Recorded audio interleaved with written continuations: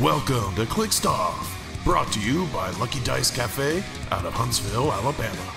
Check them out at luckydicecafe.com.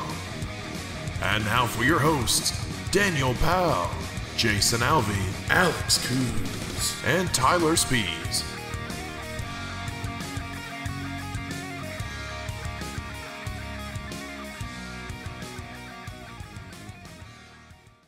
Hey everybody, welcome to Clixed Off today. This is your host Daniel Powell speaking. Just want to let everybody know Clixed Off is brought to you by TrollandToad.com, world's largest HeroClix retailer. Find HeroClix new and old on TrollandToad.com and use coupon code CliXedOff for 5% off your HeroClix order. Merchant and pre-order items do not apply.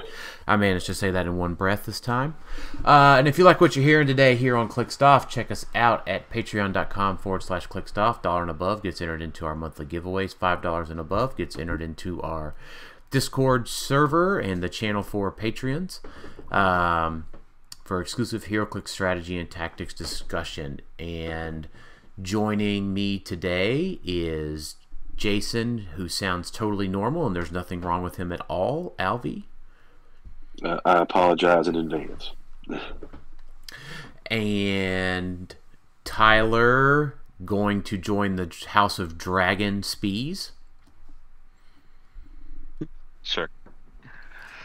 And then, lastly but not leastly, as usual, we have Alex, hoping that internet keeps him going. Coos? That's right, ladies. You can see all my values on the front now, but you still gotta see my special powers on the back. By the way, you guys didn't respond today in the chat.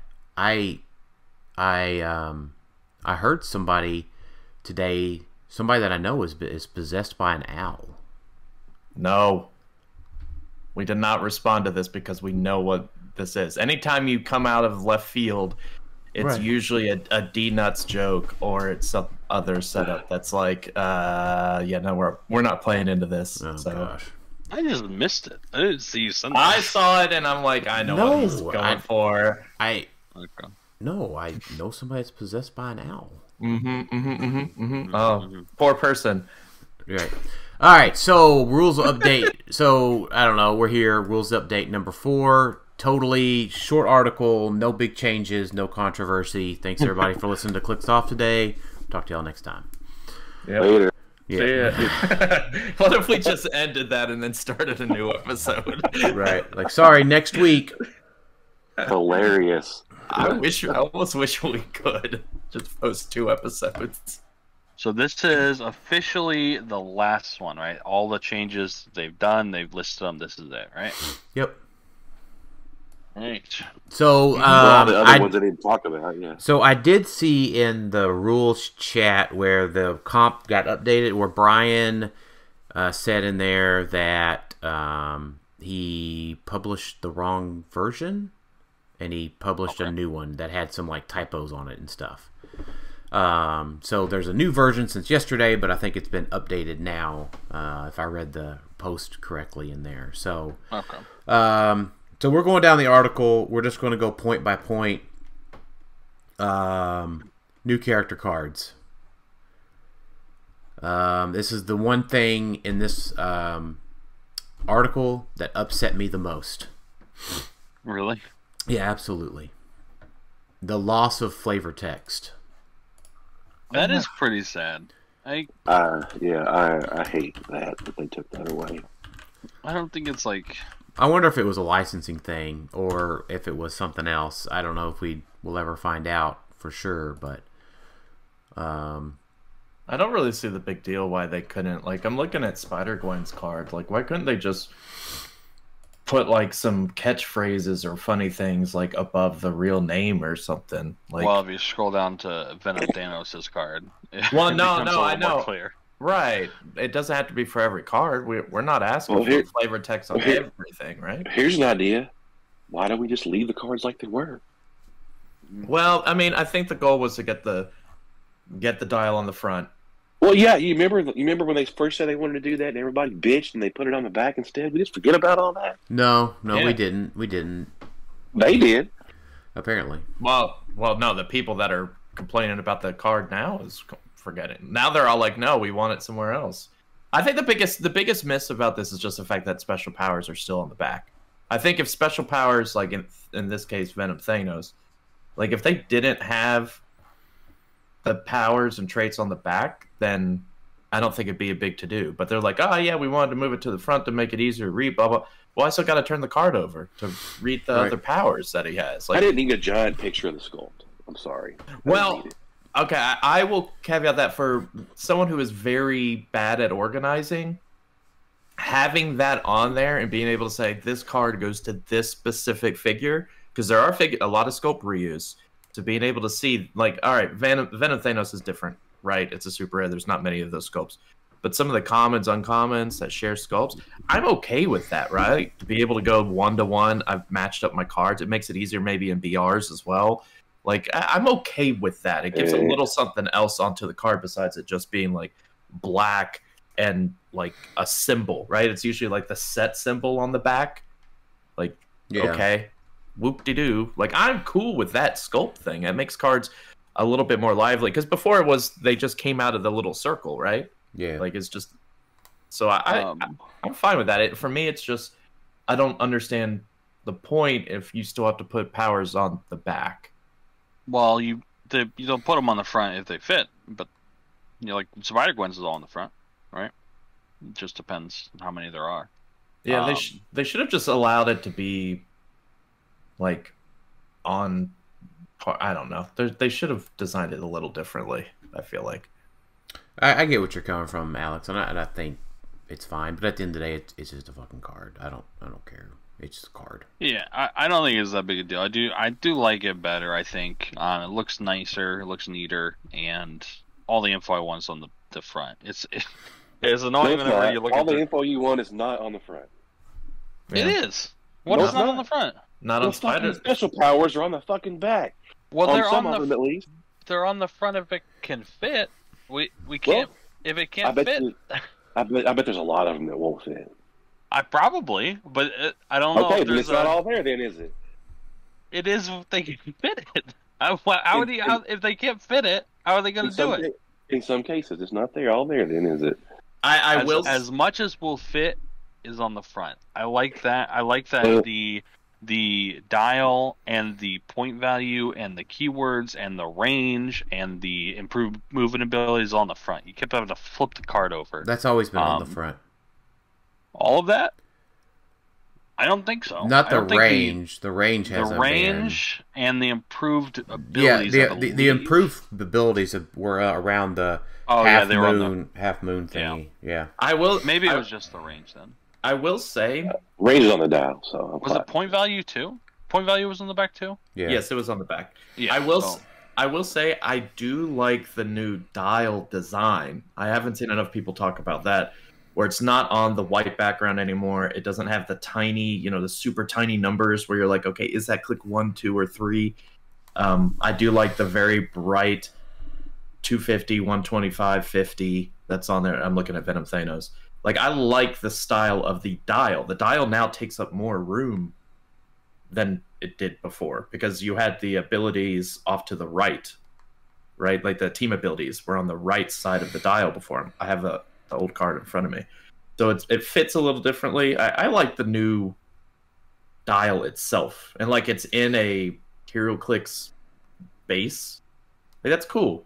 Like, if I'm looking at it from a pure design standpoint, as opposed to like a player that's trying to make it functional, it looks pretty. Like, I like that aspect of it. Yeah. Did you notice the keyword change? The symbiote. Oh, they're both. Are they both italic? No, Spider-Man family and celebrity. Symbiote was not a keyword right? before. Yeah, now there's a new keyword. I know, but Spider-Man family. He doesn't have codec. Okay, Spider-Man family and celebrity are both italicized, right? So there's literally no differentiation between a named and unnamed team now on the card, at least. Correct. Yeah. Yeah, I did notice the symbiote thing. I just wish that they would have always done it symbiote. Like, they did the codex because it like fit in the story that was coming out at the time, but nobody's ever. They're symbiotes, and I think they did it because with the new symbiote items that are going to be released, they're going to be free if you have the symbiote keyword, is my guess. So maybe that's why they did it, but then it sucks for all the things before. So right, that is going to be annoying. So to me, like the card, it's this, right? Is that there's a front and a back to the card.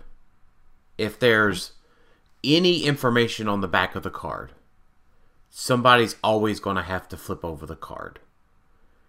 The only way that this is ever going to be any better is if they have foldable cards, to where you can fold it out, stick it in a sleeve, so that way you're not going to need to flip over the cards constantly. Yeah, I was real. So to me, I think it's like Alex, like you said, it's cool, it's pretty, it's well designed, it has neat little readability things. That's all cool. I'm okay with that. That's always a neat improvement. But at the end of the day, you're not going to like take out in a tournament like, let me look at your card. Let me look at your card. Flip it over back and forth. Now, obviously, there's some tournament guidelines that says you're not supposed to take an excessive amount of time to do that. But, you know, you hear stories of people that like, you needed to look at my card 8 times that tournament or that game. I think it'll be nice being able to lay out all the dials. Yeah, I agree with that for sure. Just lay them up face up. Yeah, lay all the dials out, and it's like, here we go, here's the whole crew, and you have to turn it over, obviously. Like, I was sad when, you know, TJ and Clixed Off, he was talking about, like, oh, yeah, we could do sleeves, and it's like, yeah, sleeves? Yeah, I can't wait, and then I realized, well, no, we have powers on the back, so I still can't. Maybe for certain teams I could do sleeves. Oh, you know what? But, you know why they did it? Why? To mess over Howard and his rock sleeves. I don't think so. I don't think so. I don't know if he even is really. I mean, he still has them, but I don't think they're. They had the dial on the back opening. Yeah, the little slot for it. Yeah. Yeah. They had Oh, did they? Yeah. Yeah. There we go.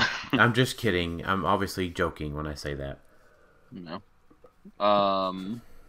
The other change for the cards, I mean, the Spider-Man change is listed here. I don't think it's listed anywhere else. We can talk about that. Right. It's not. It's Wonder Woman TA.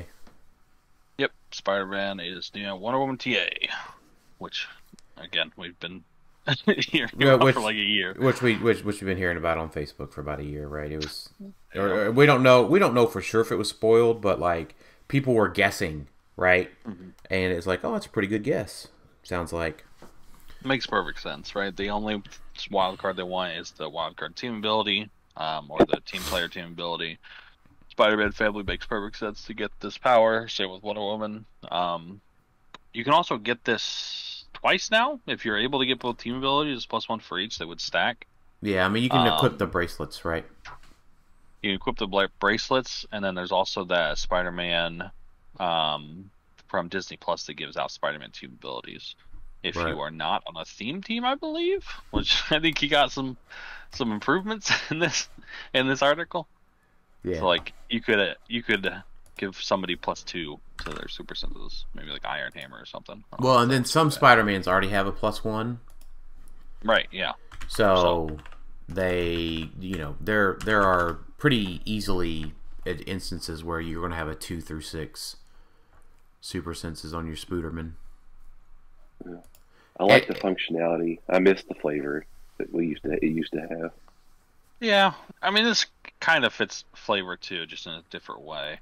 Right. So it's the play at home kit or the release day LE Spider-Man, whichever one of those two.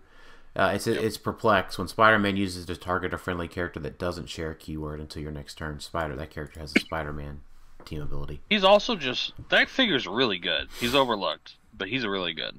Well, he's got 2 stop clicks, so. And that's one that makes. Is that the one that picks up Pogs or no? Yes. Yeah, and he gets like double perplex, outwit, prob. I think that's what those things do. So pretty good. So, you know what? We also I did want to answer a question real quick before we go too far. Lamar asked, "Will this kill HeroClix?" I don't believe everything kills HeroClix. Just ask anybody. Right? No. This is not going to kill HeroClix. So I wanted to say, and I said this in our chat, there's enough exciting stuff in this article today to stave away my scaries about the lack of tournaments for a little bit, right? So it staves it away for a little bit. And by tournaments, I mean WKOs, states. Yeah. I know we're getting states, right? And I know Howard's pending WizKids for states. I mean, we've seen that post. I know, but it's not here yet. We still don't have WKOs. Actually, I mean, so we got Brad's coming up. We got a Rock Online coming up. We got PJ's coming up. We got some good lineups. Online play does not. We're not counting that. Does not equal in-person play. Absolutely not. It doesn't, but it's there. And I even told Brad. I was like, Brad was like, no tournaments? And I'm like, Brad. Jay's doing an event, right? Is that what you said? Jay's doing a Silver Age event. Jay Major is. And then, so there is. But the problem is that it's sporadic. It's not in a focused manner that builds. It's not a season, right, that builds towards national. And it's not even all the same format. Right. Well, yeah. So, anyways, I didn't really want to like bitch about it too much because this staves away the scaries for a little bit. Why not? I mean, I feel like we don't get to bitch about stuff. We have nothing to talk about anymore. Well, that's true. I just didn't want to specifically bitch about it too long today. The tournament part of it. So, hey, another thing we learned in this article is that WizKids uses Microsoft Teams. We learned that because if you hover over the cards, it says Microsoft Team image number 71 and 72. That's funny. It was just like I just left my cursor there. I was like, oh, I guess they use Microsoft Teams, and someone sent this over Teams. Here's the images. Yeah, right click save. Yeah, that's funny. Yeah, you know what? My company uses Teams, and I realized a couple of weeks ago. Did you know you can communicate across companies with Teams? Really? Whoa. So I could send you a Teams message. You could, apparently. I don't know if your organization has to like enable that. But probably. But there's security issues in that. I'm sure but I was in a meeting with someone outside of my company, and like I was able to like directly IM them like later. Which is scary. A little scary. Yeah, so I mean, I guess y'all could IM me on my work email if you wanted to. Not that you don't have 3 other ways to get a hold of me. But, yeah. So, what do we think of the Spider-Gwen, by the way? It's a common. It's a common. But you know what? I'm always like a common, or any figure, right? Any figure's always pretty cool to me whenever they have improved movement characters. She's got sidestep, which we've been talking is like somewhat of a... They lessened that in Batman, and then they just gave it to Spider-Gwen. Ooh, so when Spider-Gwen is given a move action, after resolutions, you may give an action token to an opposing character that she moves through. That's neat. Neat is the right word for it. Yes, it is. I think she's the solid common. Like, she seems pretty complex. Yeah, leap free trait. Yeah, this does, right? Yeah, leap climb, free, place this character in a square of different elevation within 4 squares of the line of fire. Do you think that one's going to be a shared trait? Because it's called Wall Crawler. I'm wondering. I don't think it will be. It could be. I don't know why. I mean, that seems fine for, like, you know, the Spider-Man fam, right? Like, you know, Miles and Peter and Gwen and... Does it take a bit of a hit? I know we're about to get to it. Does it take a bit of a hit with the change on movement and elevation? I feel like it kind of does. Well, maybe. Depends on the map. Like it's it's still good. Don't get me wrong. It's still good. It's just it's not as special now that everybody can. Well, that's true, but like think of it thematically at least, right? So I don't know, like let's say Spider-Gwen visits Wundagore Mountain, right? She can sidestep up in elevation, you know, free. Well, sidestep and leap climb, they don't work together now, right? The problem is she can't. Yeah, she can't. Wait, do they? I don't remember. No, I think they do. Somebody's gonna yell at us if we don't. Nobody cares about leap climb. It's at the end of the comprehensive now, by the way. So don't forget they changed. Yeah, if we don't look at the pack and look it up, somebody's gonna be mad at us. Yeah, it's in. Remember, they put all the powers now in the comprehensive as well. Yeah, it is improved move and elevated outdoor blocking. Yeah, so she can sidestep. So she could sidestep up, right? And then she could free place up another one, and then, you know, move. You know, is it just me? Yeah, I did not know that's how leap climb works. Yeah, leap climb got changed that way in 21. Nobody knows how leap climb works. Nobody ever uses it. Well, that's my point. Is it because I haven't noticed? Like, no one's getting it as a trait. Maybe people do. You just probably you probably have not used leap climb in because I feel like the ones that got it as well, no, because move through is important too. Like improved movement, move through. I don't know. I feel like it hasn't been dished out as a trait often before, where it's basically a pseudo. It's just improved movement that you could just outwit. So it's. I don't know. I'm just looking at it as why haven't they done this before? I feel like I would know that they have done this before, and maybe it's just they haven't had traded leap climb in a while, and it's mostly just been printed. So that's neat. I mean, this is the first time I'm noticing it, and I look at dials all the time. So I feel like that's neat that they're opting to go this route because it's like, yeah, that's how it should be used, right? Like, give it as a trait, and that way, if you want to outwit her, so she can't do that, cool. But instead of just giving everyone the improved movement on the card, so like, why doesn't she have super senses?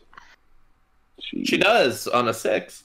No. I don't want that bullshit. Oh, we're going to give them Spider-Man TA so they don't have actual super senses. That's like with most of the Spider Family without super senses before. That's kind of like what they do with the scrolls, right? Be. Yeah, I don't want to see that. No. All right. Guess who's back? Guess who's back? Back again. Knockback's back. Tell a friend. Knockback is back. This one seems pretty popular. I feel like if you ask 90% of the HeroClix community what was the worst change last time, they would say knockback be removed. So I think the big thing to remember is Pulse Wave is not full damage on a single target. Right, because that's how you used to deal with, like, stop clicks with no reducer. Right, pick Force Blast, pick Pulse Wave, delete the dial, 5 damage, knock into a wall, KO. Right, so I think some of that's still there with knockback damage coming back, but you're going to have to get through, you know, reducers or shape change and super senses. Well, the benefit of Pulse Wave before was you got through all the knockback preventers like charge, combat reflexes, and all those are gone. Yeah, that's true. Like nothing prevents knockback anymore, right? Like I think besides size. Yeah, size. I was saying. Yeah, so like Pulse Wave, that was the benefit of Pulse Wave. Was like, you got charge and combat reflexes, cool. I'll Pulse Wave you and you'll get knocked back. Now it's like, well, I can sneeze on you, and if I roll doubles, you're gonna get knocked back. Yeah. So. That's a good change. But yeah, so with the expanded focus, it is, right? If a character knockback pass ends because the next square is blocking a map edge, a higher elevation, or because that character fell to a lower elevation, they are dealt 1 damage. Now, going to a lower elevation used to be 2. Now it's just 1. Yep. So keep that in mind. The same applies to a character that's occupying elevated marker that's either destroyed or picked up from underneath their feet.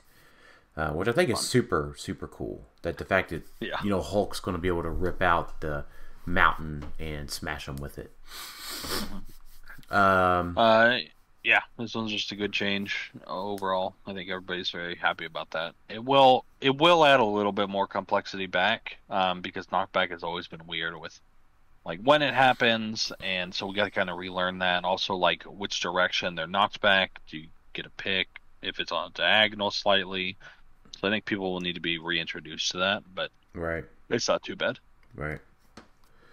It will definitely win games for people again. Yeah, it's another answer to stop clicks that was used to be the answer to stop clicks. Right. Right. Yeah, and all the figures that also rely on rollouts, because there are still quite a few of those that rely on super sensitive shape change. Yeah, most of the time you have to hit them first to knock them back, but there are ways to do it without rolling. Well, and keep in mind, like we still have danger room constructs, so like that means Magneto's back in silver. You know who's really back in silver is that Human Torch that you choose the direction and he makes one blocking. So you could just throw out the one blocking and make him run into the blocking, right? Right. Isn't he modern? Yeah, he's modern, but he's about to rotate. Like, there's no way he survives. So, sure, but yes, yes, he's modern and he's going into silver. But like for 20 points, just to be able to go out there and just dish one free damage, the deep cuts one. Yeah, very good. Right. Yeah. Can I share my enhancement. Can I share my most my most glad use of knockback damage? Mm-hmm. So this story always comes to mind. It was the first event that I ever won, and I was in top 4, and I was playing Tommy Lytle, and I really had to go poo.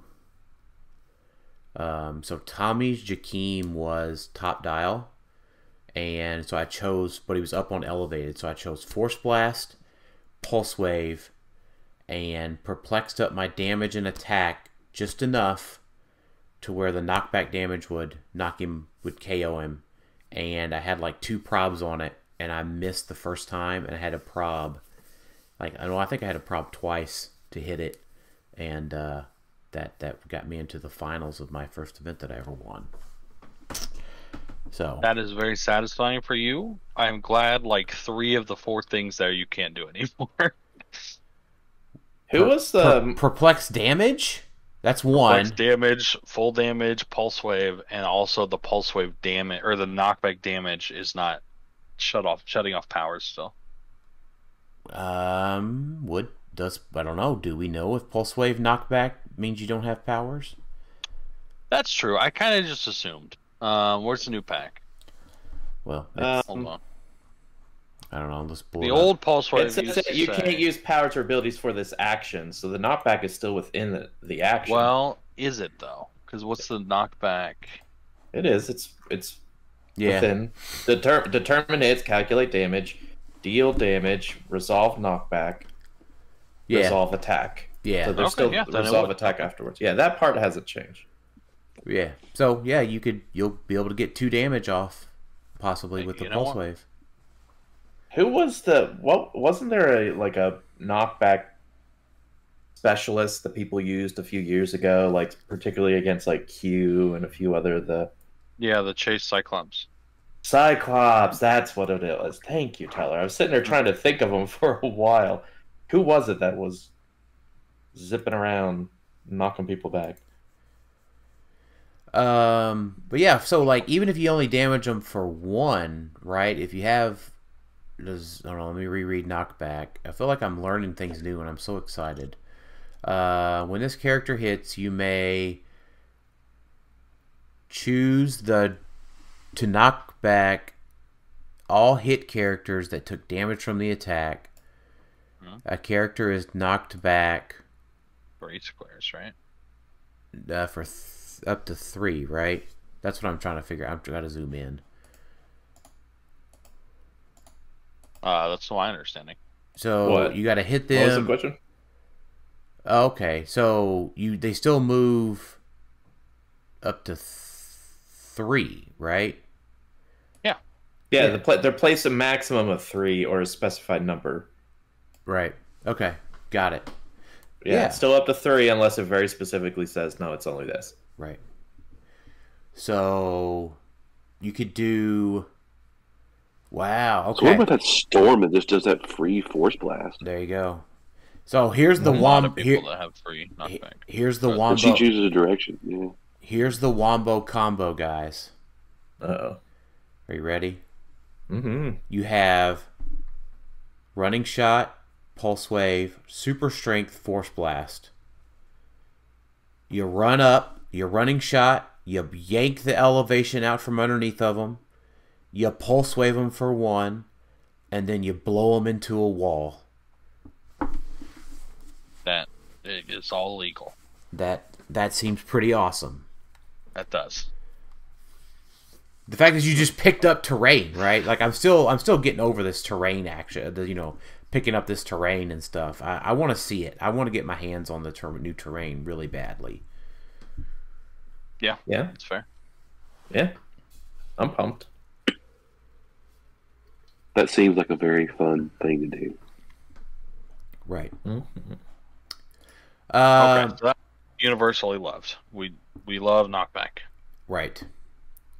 All right. So, after you, the change most competitive fans will be happiest to hear about is a rewrote of Rule 8.1.8.1H. The active player no longer has total control over the order simultaneously triggers resolve in.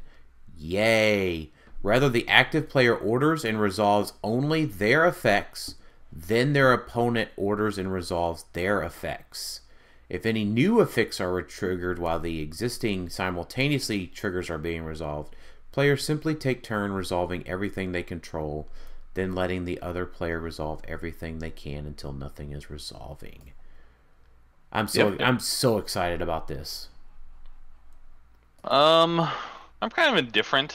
I never thought that was that big a deal. It kind of made sense to me, and I don't know if this is gonna complicate things. I think we'll just have to see. It could be fine, and it'll be totally fine, but there might be instances where it's like a little weird, where you keep have to go back and forth. Yeah, I mean, there's going to be the learning curve. But it's structured, right? Going back and forth, right? It is in a structured manner, right? Where the player that is not their active turn gets to influence things that have been triggered off of their characters. Yeah. So in the order they want. Right, in the order they want, right? So like the most powerful version of that is the Soul Sword in a flurry. Right? So, let's just say that it's a steel energy flurry, right? Well, they attack your Mystics piece, they flurry, they steal energy, they heal their 2 clicks. Well, now you get to decide whether or not they take the 2 damage from Mystics or the 1 damage first. So, if there's a stop click in play, if there's, a click with Invincible, right, you can manipulate going back and forth. Now, that seems kind of niche, right? But, Jason, how many Soul Swords did you and Zach have in play last week, right? Like 5. I had 4 on my team. Right. He had, I don't know, at least 2. Yeah, he had at least 2, right? So, Yeah. The Soul Sword's really powerful.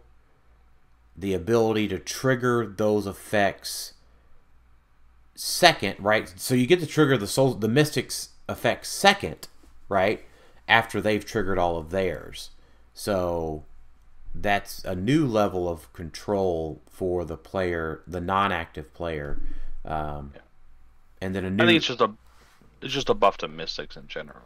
And a nerf to Steel Energy. If you have Steel Energy top down, you hit a Mystics character, you now just take a damage instead of not. Because your Steel Energy procs first, right, and then their Mystics will proc. It'll still work, obviously, if you're not on top click. It'll be the same thing. But or before, right? Like you could Steel Energy, heal up to Invincible, and then say take the Mystics, and then heal a second click, right? That's if you have flurrying, yeah. Right, I'm just assuming flurries in play a lot of times. Right. Should have worked last time. That should have worked last rule set too, because you would just. It did. But now you would Steal Energy twice, which might, heal you up, too far, right, to where you're taking more damage with a Soul Sword in play, right? Another big one is that you can now use Super Senses and Mastermind on the same character. Oh, that's so amazing. Yeah, it does come up every once in a while, and it was annoying before. They made you choose which one you're going to use first. So now you do get the rollout every time if you have both those powers. Alex, do you want to go ahead and say it? What, Gladiator? Yeah. Was that what you're going to? Yeah. I'm just thinking of my match against... All I can think about is my match against Isaac, where I wish this was in play because I would have got a Chronal Echo from Miss Kang, which I did not get before. So, because he was able to come over, he had the tarot card that allowed him after Resolution Steal 1 to all adjacent. I probbed him out of it, but because he was active player, he got to determine my Chronal Echo came out first before he did the after. Oh, the 1 damage. Yeah, so he's like, here's the Echo, now the 1 damage. It's like, well, that wouldn't happen this time. He would deal the 1 damage, then it's my after resolutions. Now I get the Echo. Yeah. So, like, to me, it's like, this is great.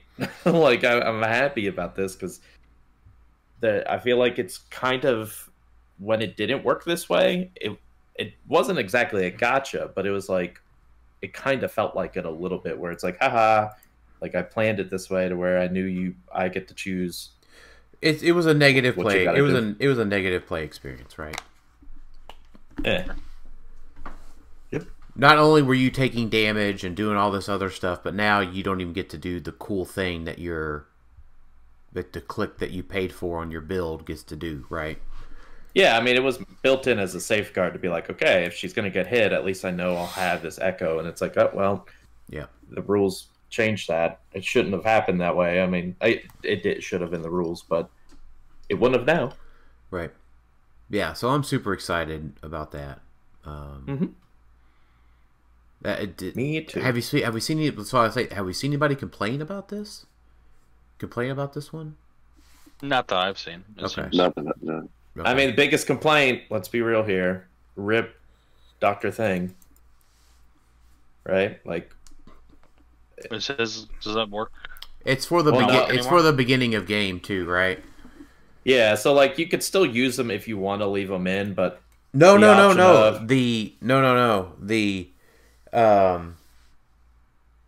Dr. Thing's selection is at the beginning, or it's before beginning of game, by the way. So no. Right, but if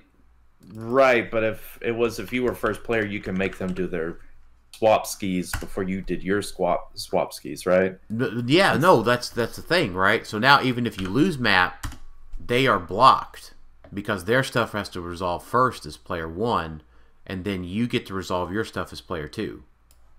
Right, but you can't choose to go player 1, basically. If you've got Dr. Thing and you want to do all that, you're like, I can't go first because my stuff will resolve first. Yeah, but that's kind of a boost for Dr. Thing, right? So that means that the opponent has to make you go first, right? So it means you should get the ability to alpha, or you go second, right? You choose to go second with Dr. Thing so that you are guaranteed to block their swaps and you get to swap your thing. Or, like, even if you lose the initiative roll and you go second, right, you still get to do all that. Yeah, I suppose so. Yeah, that makes sense. So it's a little bit of a nerf, but not any more, any more than it was before. I mean, he's about to retire anyway, so, I mean, unfortunately. He's got a little bit left. Right. Anything else to talk about in regards to? I don't think so. No. After you. Nothing I can think of. There is no I in theme team. We made two big changes. This is it's most controversial one, right? Yeah, that's what I was about to say. Yeah, so the first thing is all theme teams will receive a +3 to the bonus to the roll to determine first players, regardless of how many characters they have. Let's go OMAs. I never have said that before, ever, but now I just did. Yep, OMAs get +3, which is pretty big for them. Right, or +2s get two characters get +3, which is not as a little bit rare, but so there's a lot less math involved. So that change in and of itself, I am okay with, because it was, well, you're a +6 and I'm a +9, so now I got a 3. Oh, you're a +7 and I'm a +8, so now I have a +1 over you. Yeah, it was just clunky. It was clunky, right? And I know, Tyler, you probably have a lot to say about this, but I think that change in particular, it streamlines things, and I do like that change in and of itself. Yeah, my thought was that, and I said this last episode, just get rid of initiative for it. I think that's fine, because there's barely any bonus to going first anyway, so just get rid of the initiative. Because what Alex said was true. Like, you shouldn't really get rewarded just because the keyword that you're building with has cheaper characters, and that kind of made sense to me. So yeah, I thought just removing initiative from theme teams would have been fine. So right. I guess I'm okay with this. I'm kind of indifferent. Yeah, I just never really liked the concept of... My only rub against this is the one person. Like, if you're by yourself, you're not a team. Yeah. Like, why do you get a themed team bonus? Like, and it's literally just, you're not a team. Like, if you're by yourself. Now, if it's you and you've got, like, if it's like a super strong tentpole Batman and he's got like a tiny little Robin, okay, that's a team. Like, that's they're teamed up. But like, just Thanos or whoever, right? Like Apocalypse, just like, here I am, I'm a team. Like, I guess if you think of it of like a battle royale stance where it's like, I'm bringing my team in, I'm themed because it's just me. Yep. Like, I get it. I don't like it. Synergize with myself. Yeah. Well, not a huge fan. But... That is interesting that you say that, because literally the title of the section is "There is no I in theme team." Well, there is, because one character is a theme.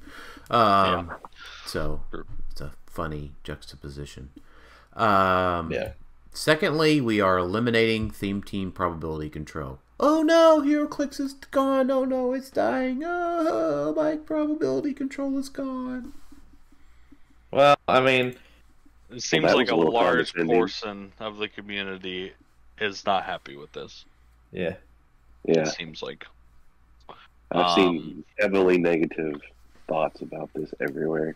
Yeah, to me, this is the worst rules change they've made, at least since they removed knockback, but I think it's worse than that, so I think it's really bad.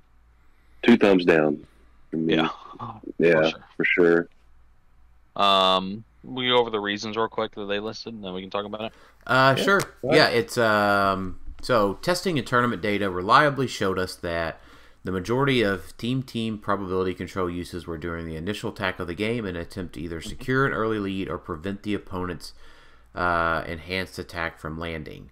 This meant that team probability control in practice overly advantaged aggressive alpha strike strategies, so to disadvantage alpha strike strategies promote creative slow burn teams and preserve the overall health of the game. We made the difficult choice to cut team probability control. I cannot agree more with their reasoning behind that, and it'll make for a much more it promotes more diverse team building, right? You have to look for the characters with probability control, right? Before, you could just build your whole team without prob because you had 3 of them to use. So you're going to look for those pieces with the standard power probability control. That seems like restricting you more. That's a good point, Jason. No, you're going to look at new characters. Because now you're forced to use those. You're forced to use those characters now. Yep. Maybe you didn't want to use those. Yep, but now you are forced. Now you have. So.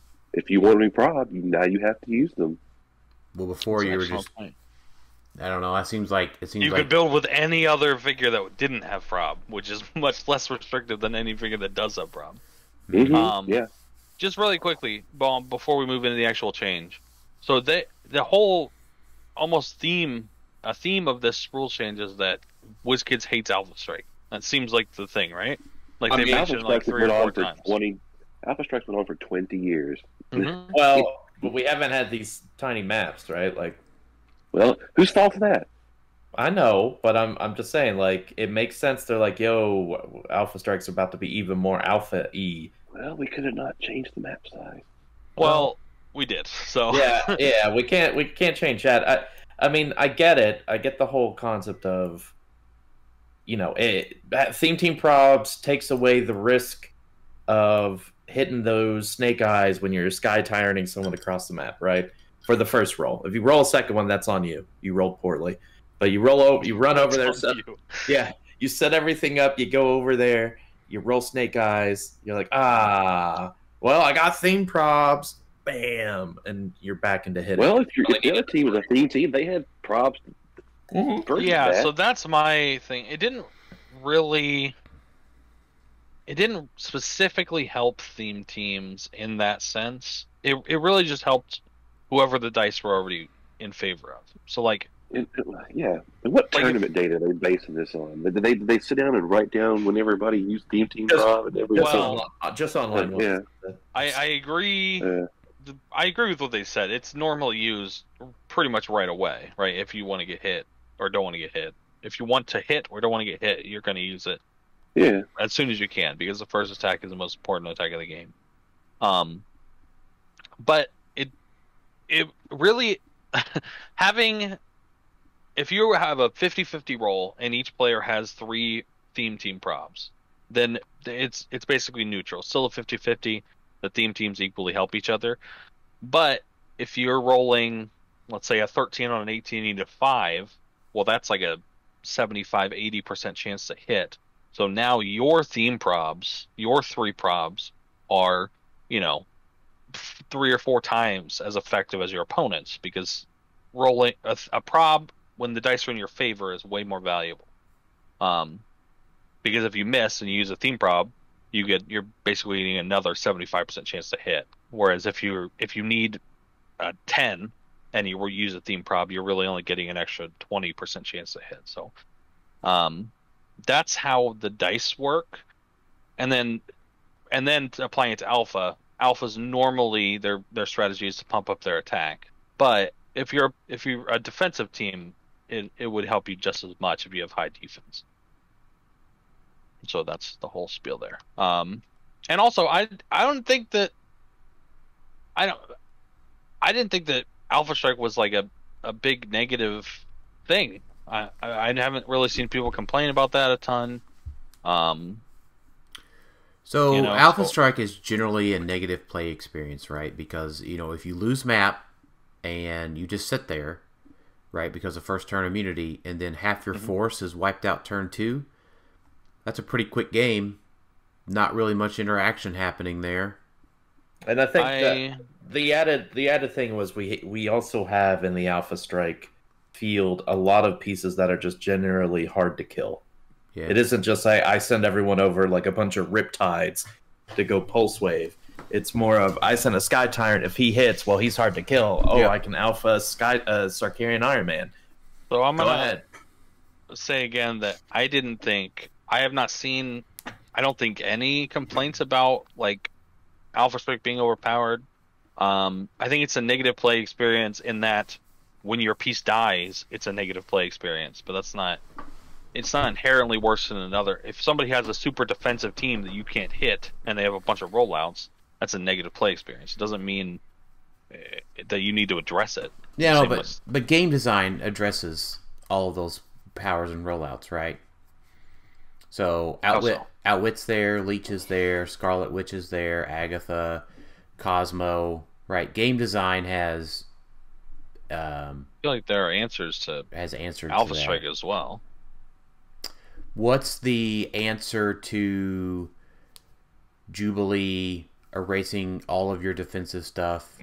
It's always back to Jubilee. Right. How does Jubilee erase all your defensive stuff? So take a drink, everybody. That's right. Take a drink. When barriers your only defense. Yeah, when barrier rolls, when eliminates all of your barrier, right? They then bring over a leech and a maggot and take away all your powers and attack you, right? This is getting oddly specific. It is, right?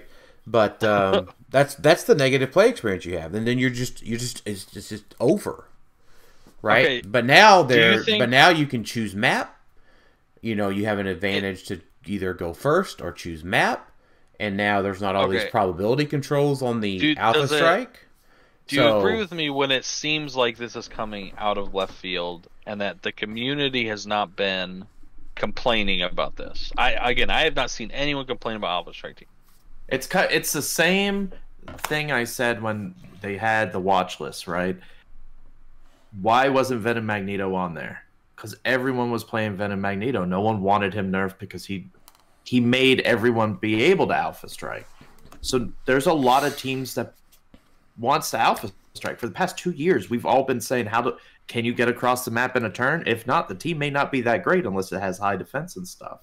So yeah, unless no one's complaining because everyone wants to Alpha Strike. The problem is now with the map smaller. But what were the two most complained about figures this year? Neither of them were Alpha Strike pieces. I mean, Isaac's team in the Champion Clix was Alpha Strike. Yeah, it could be. It also had a defensive version to protect against Alpha Strike. So right, but he said what Tyler's saying. Go ahead. No. Go ahead. Tyler's saying that stuff people bitched about all year were not Alpha Strike pieces. It seems like it's coming out of left field, and it seems like it's a big, heavy focus in the rules change, which seems weird. It doesn't if you think about the fact that maps are getting smaller. Like that's the once again, if maps weren't getting smaller, that's neither of their listed reasons or none of that. Their reasons are, hey, Alpha Strike has been strong in the past tournaments that we're looking at, and we're changing it because of that. So if you look at all the winning teams, right? All of the winning teams can get across the map and attack and negate any form of a defense. And prob themselves with theme team probs. Correct. Because these were not non-themes. Except, I guess, Worlds was a non-theme, but... But, I mean, Isaac's was in second place, right? So, it was right there. Yeah, so, I don't... And Jason's defensive team lost to the Alpha Strike Erasure Powers team. Erasure Powers team, yeah. It is. Right, now it didn't have prob, it didn't have theme team probs, obviously. I get that, but like it had the alpha component. A team winning does not make it a problematic team. So I don't think that's what does that? WizKids obviously negative play experience. That is a negative play experience. All of that. Generally, a winning team has some version of a negative play experience element that needs to be looked at. A negative play experience needs to be addressed. So again, losing a figure at any point in any game is a negative play experience. You don't want to lose a figure. But the how and why you lost that figure is the negative play experience. Correct. And again, nobody is complaining about this aspect of the game. I have not, unless you have an example. But that's the thing. How do you measure negative play experience? Because we hear people complain about stupid stuff. So how do you sift through and say, oh yeah, this is a legitimate one? Like, I think people just get numb to complaints and they're just like, I had a negative, if I wanted to say negative play experience, not just losing figures, played against Caleb's team, negative play experience, not him. It's just the Green Lantern, double Saturnine, all I am attacking you with is a Flash and a Sarkarian Iron Man, and that's it. I don't have to attack with anything else. Negative play experience, because it's like, this is not a back and forth. This is just, I gotta hope I hit a 12 multiple times so I can't get through. Not on Caleb. That's just how the team is. Same with against Isaac. It's like, if he wins map with that team, he's able to alpha you. He could get around almost anything you throw up because he's got so many free TKs. Like, yeah, it was a negative experience because I got to do nothing. I didn't play. I ran because I only had like Emperor Gladiator left. So it felt like a negative play experience. But I get what you're saying, Tyler. It's just we haven't heard a lot of complaints. And I think that's just a lot of people also play Alpha Strike. Who's going to complain about their own team? Yeah, I agree with what Tyler's saying. Let's be real. All this stems because they wanted to shrink the footprint of the game. That's where it all stems from. It's all they're making the map smaller, so we reduce the power ranges. Now Alpha Strike's a problem because we got a smaller map, so now we got to rein it in. It all comes from that. So I disagree with that because I do like the other. I like the small map. I think it's a better. I didn't say it wasn't better. I've said that's why the changes are happening. Now he's not. I'm not sure. Now he's not going to agree with you, Tylor, because you. You're like, I disagree with you. Well, fine. I take back what I said. All right. So I'm not saying that the smaller map isn't maybe more fun or better to play on. I ain't made my mind up on that. I'm just saying that's what set all this off. That's true. We haven't discussed whether this is good. Here we go. All we've done is discuss whether the reason that they stated is a good reason. Dan and Alex disagree. I don't agree. Jason doesn't agree because I don't think that Alpha Strike needed a nerf. So hold on. So then let me ask this question: do you agree that theme team probability control should have went away regardless of the reason? Well, regardless of the reason. So I don't think it should have. I think the theme team probability control. That's fine. So Jason, do you think it should have went away? No. Okay, Alex, do you think it should have went away? It's a yes and no. I would have allowed it to go away for generic theme teams. So, I did like having theme team probability control, right? So if you just told me we're getting rid of theme team probability control with no explanation, I would have been against that. But so that's the answer to the first part of the question, right? So the whole discussion for the past 20 minutes have been, do we agree with their reasoning, right? Now that they did that nice little paragraph with that explanation, I'm all for it. Goodbye, theme team probability control. Let's advance to the new version of HeroClix without it. Maybe they'll revisit it in a couple of years. Remember, the last rules change was just 21, and now it's 23. Which is another problem in and of itself. That is, I tend to agree with that. I think they could have just left it alone too.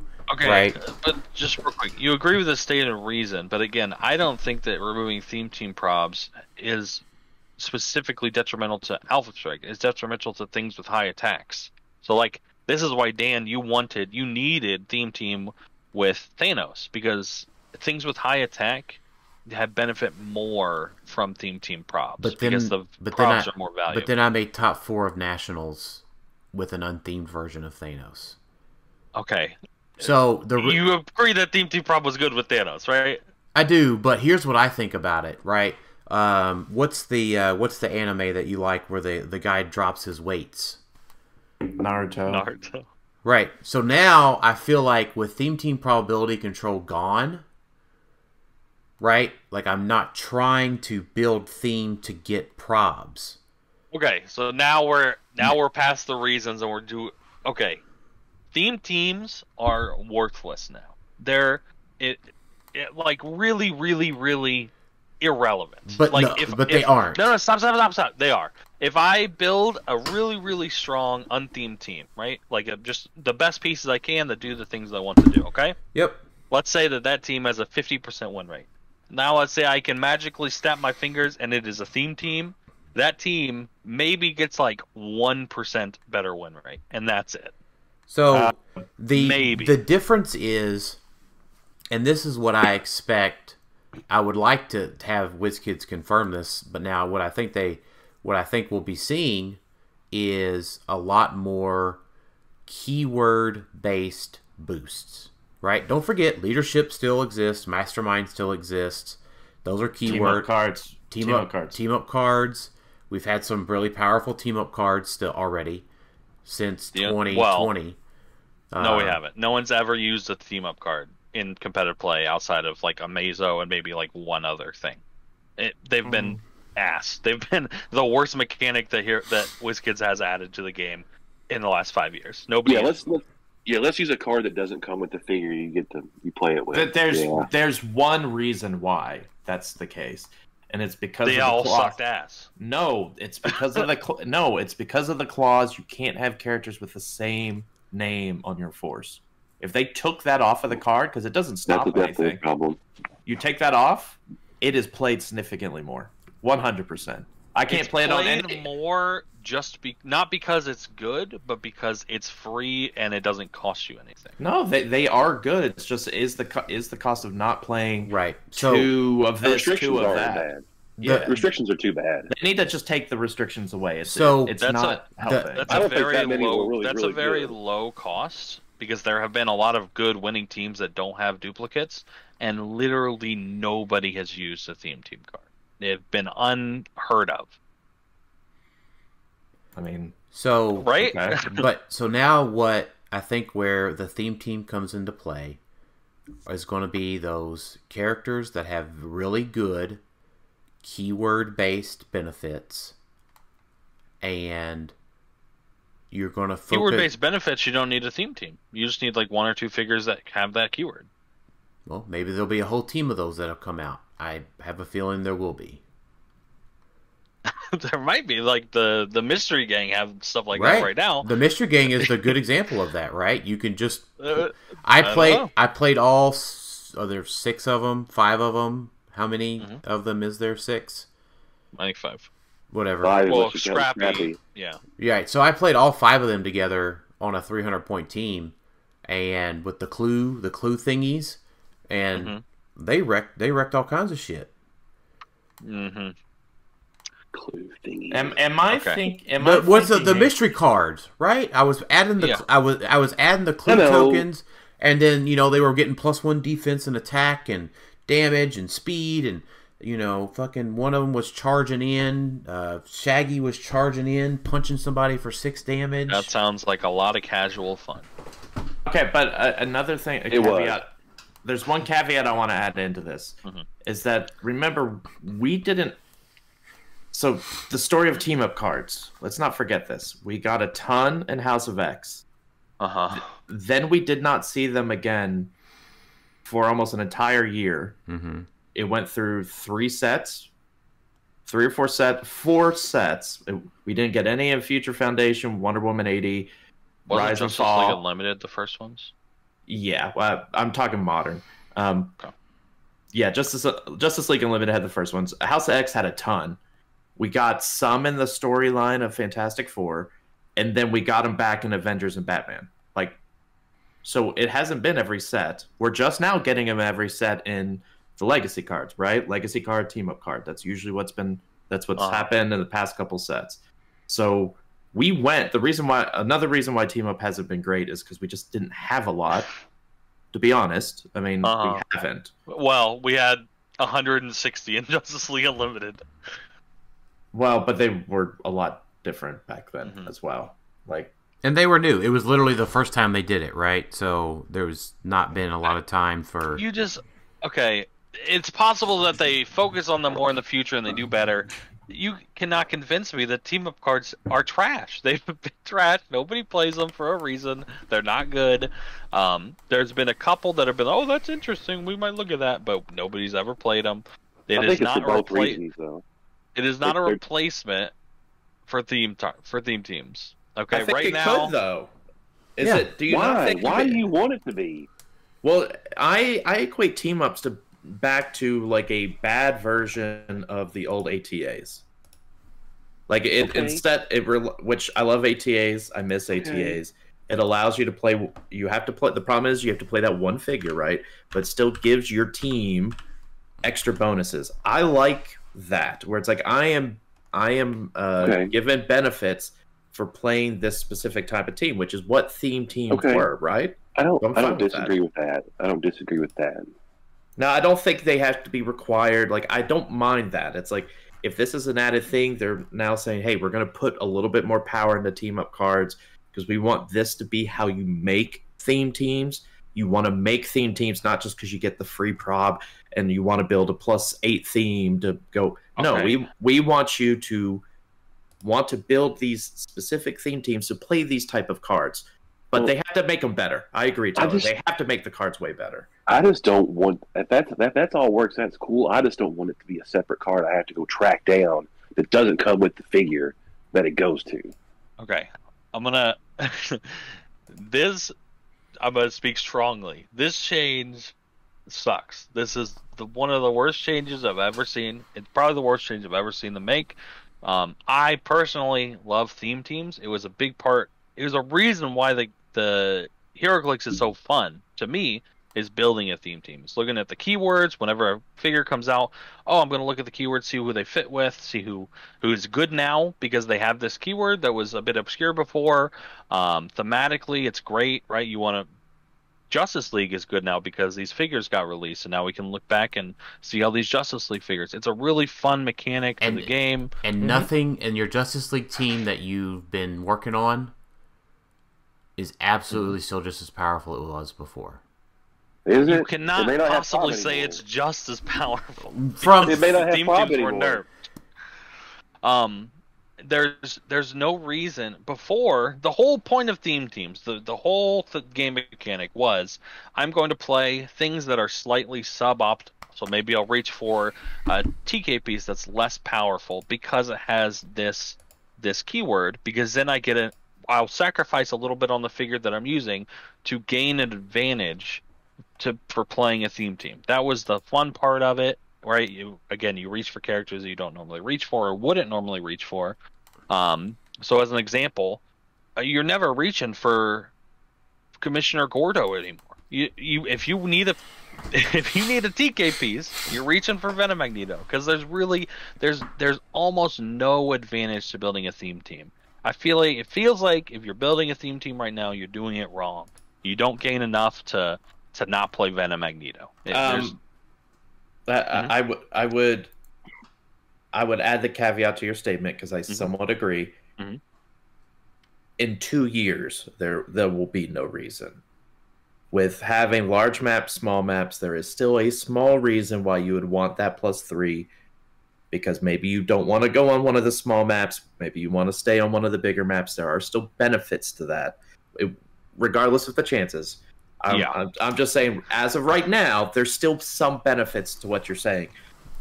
But obviously, there are some benefits. I'm saying the benefits are so small that it's not worth sacrificing. Yeah, I'm saying for these 2 years, it's higher because of the map differences. If that wasn't there, I think at the end of the 2 years, I am extremely hopeful that we will have keyword-based effects that are so powerful that you will be wanting to build theme again. You can just say that without any reason, and that's fine. They haven't stated that. No, I get it. Team up cards have been shit. They are still. There's like 2 that might be worth something in the new set, but we've been saying that for 2 years. So. Are those keyword-based effects going to have to be activated only on a theme team? Because if they're not, then if they're not, then you don't really have to build a theme team to use them. And you won't. You'll build depends what you need, with Avengers, and then you're the best support pieces in the game. Right. Now, is it a better from a game balancing standpoint to have less power in the theme team general rule of here's how theme teams work, and have more of the power in team up cards, individual figures, like the way you build out sets to say, okay, with Avengers now we want to buff Avenger theme team, so we're adding more Avenger figures that work together as only a theme team, whether that's team up or whatever, like a special trait, whatever. Is that better for game design and game balancing purposes as opposed to having a core rule where there's a lot more power in having team ups? It's hard having theme teams, I should say. Yeah, it's hard to say if it's better or worse. It probably, if you can do it perfectly, it's better. But with there being 500 modern figures at a time, it seems very hard to do that correctly. And I think that a big overall thing is better. And I do think if you're playing a theme team, you should get an advantage, because that's kind of what the whole game's built around for a while. Since they added keywords, it was a whole thing. Now, if they want to say, hey, we don't like the way that theme team probability controls are playing out, right? They're using them right away. It's affecting, they say, alpha strikes, I say characters that already have stat advantages. But either way, if they think that's a bad thing, then they can change that and give them another, maybe a different, I don't know what you would give, but some other advantage. But right now, it is absolutely not worth building a theme team, and that absolutely sucks for the game, for me. Team building was the best part of the game for me. And so what? This limits team building. Like, no, this a lot. I think so. I am just the exact opposite, right? This is a fundamental shift in how teams are built. This opens up even more figures that can be played, because you're going to have to look for that printed prob. There's going to be a new mix of. Yeah, but if you find the best printed prob figure, that's the one you're using. That because there's no other consideration. You don't care about if it fits on your theme team or not. You're just finding, hey, I need a prob piece. If you're forced to use the printed prob figures, you're inherently kicking other figures out because they don't have it. Yeah. Yeah, I actually I kind of agree with you too, Dan, because it is kind of weird that it's like, hey, if it was theme team outwits instead, or if it theme team perplexes, right? In this case, we've been getting 3 free probs every game just because we made a theme team. So there have been plenty of teams I built that's like, I don't have any prob, I'm just going to rely on these 3. That's right. I don't think I agree with that. I feel like most teams still have printed prob, but there have definitely been times that I played suboptimal pieces to try to win map and to get the probs. Well, yeah, that is the entire point of theme teams. It makes you reach for what would be suboptimal pieces that you wouldn't normally reach for to get the advantages of a theme team. But in the place of those suboptimal pieces, I could have played 4 or 5 or 6 or 7 other pieces. Yeah, now you don't care about playing suboptimal things to get an advantage. So what you're going to do is there'll be like, I can consider so instead of playing the one piece that I was pigeonholed into using, I can now consider 5 to 7 other pieces. No, what's happening? I could be speaking hyperbole here. I probably am, but like in unthemed teams, there hasn't historically been a ton of variety. There's been like maybe 20 pieces that are just like the best value pieces in the game, and on an unthemed good stuff team, you're just picking 5 to 8 of those pieces and you're putting them on a team. That's what seems like is going to happen. You're not going to get diversity because there are pieces that are the best point for point pieces, and the reason that people built away from that before is because there was a large advantage to playing a theme team and to playing these less optimal but still good pieces that fit on the theme that you were building. Now you don't have that, so there's no reason to stray out of the 20 best pieces in Modern and look for something else. Like, again, if I'm building a team and I'm like, man, I need TK, what am I going to use? Well, there's one piece that is the best TK piece in the game, and there's no incentive now for me to look anywhere else except for that one piece. Maybe with points, maybe you'll reach to like the second, or even in extreme cases the third piece, or maybe your team already has TK because of something else. But if you need TK on a build, you're reaching for Venom Magneto. Like you just are. There's no reason to play a suboptimal piece. There's no reason to reach out of that 20 best figures in the game. I just see possible. Do you disagree with that? I do disagree with you, Tyler. What's your reason to reach for a piece that is not in the top 20 pieces in HeroClix? What's your reason to do that now? I think you get a lot more pieces that are in that top 20. I think you now go from a top 20 to a top 40, right? Why? Where things are not just, it's not the 21st best piece. It is, they're all tied in the top 20. Why? Because you're not pigeonholing them to try to go for a +8, go for a +10, right? Unpigeonholing them. How does that make them somehow better than they were? How does that make them fit? Like, what piece are you reaching for now that you weren't before? Because so just for example, like 3 Saturnines, right? Now you're not trying to get them in on their theme team, right? So you can get the probs with it, right? Now you can just play 3 Saturnines with good prob pieces. Saturnine's probably one of the top 10 pieces, though, or top whatever pieces, though. Like, I don't know, but you're not pigeonholing them trying to fit it in with ruler or mystical. How does that affect Saturnine? You're going to play her either way. I think real quick, I think my thought on this is, I feel like, Tyler, you kind of said this, I feel like there should be a benefit to the theme team, but it really doesn't need to be built around a power. I think the fact that we get three free probs with theme teams, which you could say, the cost is you build in a theme team, whatever. That means now I don't have to build with that type of figure anymore. I don't have to. Sure, I might think about it, but if I'm sitting there thinking, well, I got 3 probs, I might prefer Perplex now, then that really takes away from the value of probs if I'm building a theme team. Sure, you might still want a prob piece.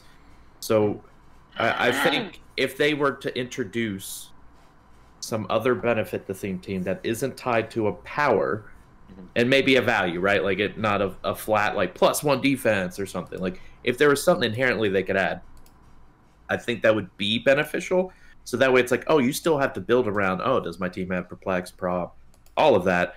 But if I have a theme team, I have this added benefit. The problem is I can't think of anything. Like I don't know. Yeah, I would be okay with that. It is hard when you put those restrictions on it. I think that theme teams are fine, and they're even thematic, right? Like if you're on a team with people that you've done things with before, the thematic part is you're going to work better, things are going to work out more. So the theme team props kind of made sense. It's similar to, there was a Batman that had like a prep time thing where if he didn't have action tokens, he got prob. So I always equated it kind of similar to that, where like you just sort of work together better, it's planned out.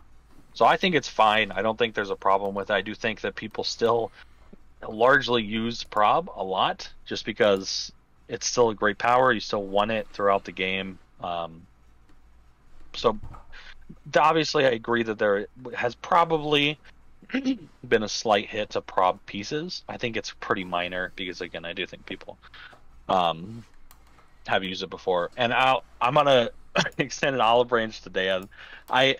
In general, I think this is a bad change, and it will, I think, drastically reduce the diversity of teams. But there is a small situation where it will increase it, and that's if there's a really good figure that has shit keywords. They were not probably played as much, and that those pieces, there might be like 1 or 2 of those that now fit into the top. I don't think it increases it by 40. But maybe now there's 22 instead of 20 pieces in the top. So there is a case where you will now use a figure that you didn't before. I just don't think it's vastly outweighed by the limitations that this puts. I also wouldn't have minded if they brought back limitation the theme team probs. Remember, because they did away with that to where if it's dictated as a theme team, everyone's a theme team. So your bystanders, whoever, your little constructs could use theme team probs. I would have been probably okay if they're like, hey, you have to have the printed keyword. Like Avengers are only gonna, you gotta be an Avenger. Like it doesn't count if someone gives you Avengers, because that would have curtailed some of the alpha strikey ones, right? Like Sky Tyrant Secret 6 still a thing, but Sky Tyrant on X-Men, not a thing. I agree with that, and I do like. I'm fine if they wanted to nerf theme teams a little bit, because normally like theme teams are most of the meta right now, right? It's largely because they made it so easy to make a theme team with all the keyword cheaters and stuff.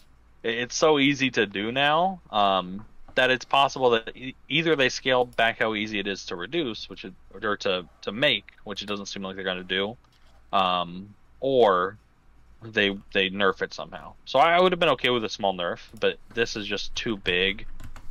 this change, along with the change for maps, where it's almost it's almost even if you win or lose map, because there's just cases where you don't know which one's better. So at that point, it's just an even thing. It doesn't even matter if you win. There is so little incentive to build teams now. And that sucks. So I can agree with what you say there, right? But what I see in totality is a fundamental shift in study of maps, knowing what maps are out there, what those look like, being able to make those decisions on the fly, the shift in team building, the opening up of new pieces. Like, I was just looking through some of those shit keyword pieces, and I was like, oh yeah, Fabian Cortez. That guy had terrible keywords. Does he have X-Men? I don't know. No, he's like acolytes and stuff. Oh, right? Yeah, he's like the not good one. He does have X-Men, but I'm not saying that like, oh, Fabian Cortez. Like, I was just kind of looking through while you were going through your. You need to find better support for your point there. Fabian Cortez, for Jesus Christ. He's actually pretty good, but okay. This is a great point. The only way you were ever going to use Fabian Cortez is if he fit on your theme team. That's the only way he's ever getting played. Maybe not. Maybe not. But at any rate, I just see it. I personally see it as a land of new opportunity, a shift in thinking, fresh ideas being brought to the table, and change is scary. And I get that. And your team here at Clixed Off will be leading y'all through that change on the podcast here, and I'm okay with it. I'm good. Yeah, I'm Gucci. Yeah, like when teams change from swap, which is now harder to do because of the sideline. What a great segue, the sideline. So you can also check out the sideline of great figures offered in Auxxit. Check the link in bio to join. The HeroClix Cafe has lots of great auctions hosted by Lucky Dice, and they host their own. Lots of ways to pick up good figures at a great deal. Check out Auxxit, link in bio to join. And you know what I'm not sidelining? Grandma's chocolate brownie cookies. I tell you what, I still want a majors. I want to be the first majorly sponsored HeroClix podcast. That would be so exciting. Yeah, that's my goal. I don't care whatever sponsorships we have. Give me Grandma's cookies. Like, I mean, we'd take anything, right? Like Hims, like could be a sponsor. They could become a sponsor.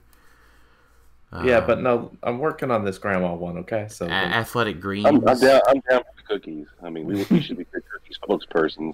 Right. I'm really glad that none of y'all know what Hims is. I do. It's y'all just didn't want to admit the commercials or whatnot. Right. Was that the one with the Snoop Dogg commercial at one point? Probably. Where he's like, I don't need this. I don't need this, but you probably do.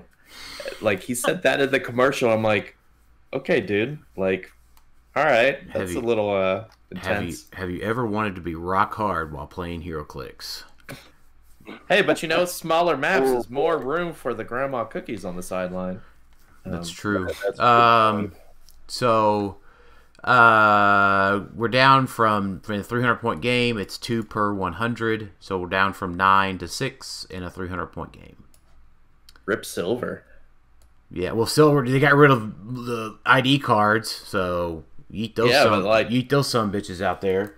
So there goes the trouble alert market. It's like you can only you're really realistically only playing like 3 now, probably. Like half your sideline is going to be trouble alerts? It just depends, right? I mean, there's no need for ID cards anymore, so a lot of teams can still just run 6. I mean, well, 5 probably with the Destroyer. Yeah, but you got Destroyer. You've got a lot of other sideline active things that are still around. Oh, yeah. I mean, depending on teams. Scrappy Doo. Yeah, so I mean, definitely not Scroll Spies. Scroll Spies. Definitely not that. They're good. They're still good.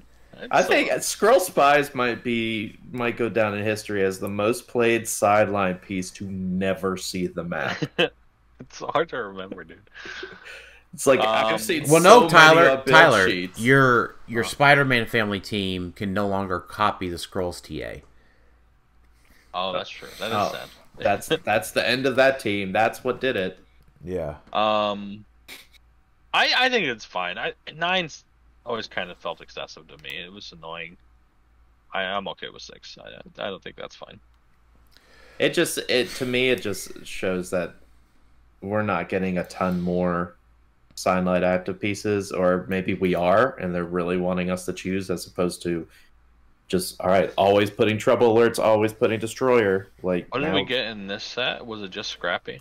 I think the Raven was another one. The Red X or whatever. Yeah. Oh, and all the cards, the mystery cards.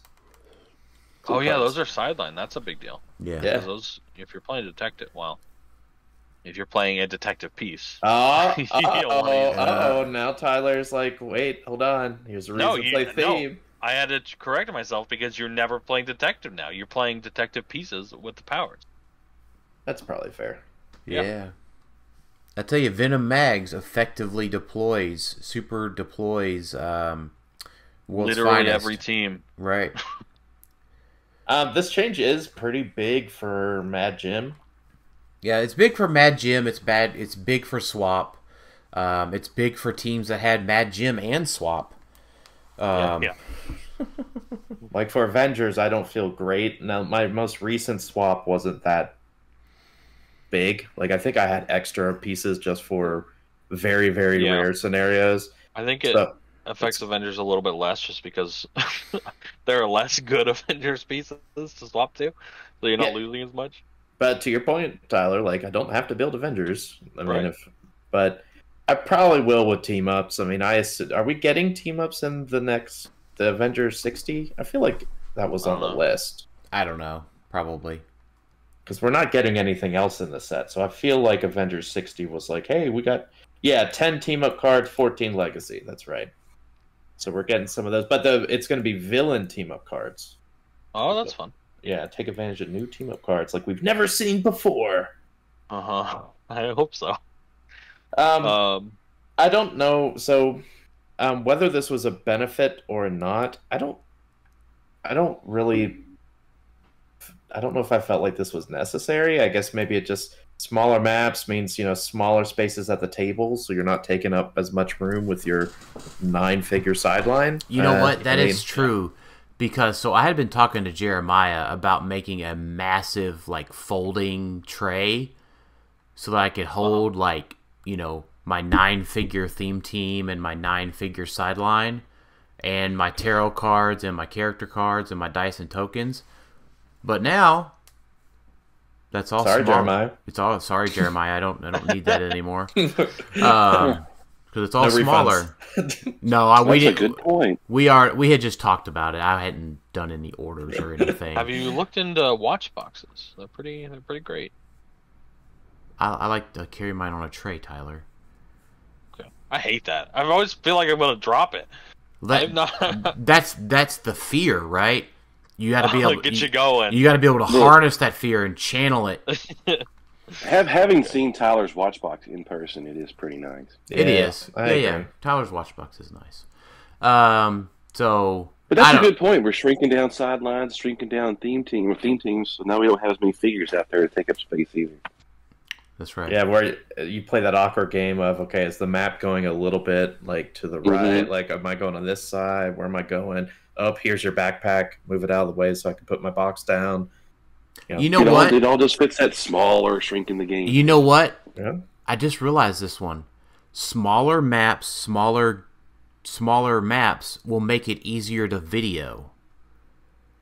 Yeah. That's true. Yeah, okay. Get a better close-up? Get a better close-up, which means that the camera will be closer, which means inherently the mic is closer, which means the audio is better too. Assuming we get to have in-person play.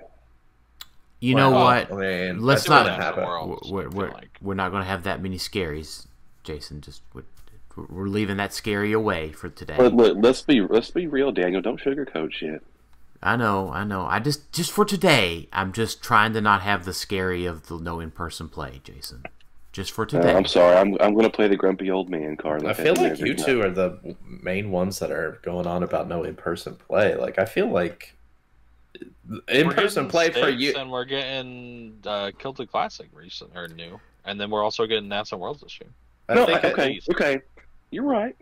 So that's better than last year. That is better than last year. I agree, but Daniel and I we want a consistent in-person tournament scene. That's what we want. We're not satisfied with anything else. That's right. Yeah. So Jay's thing is thing is in March. PJ's thing is in May.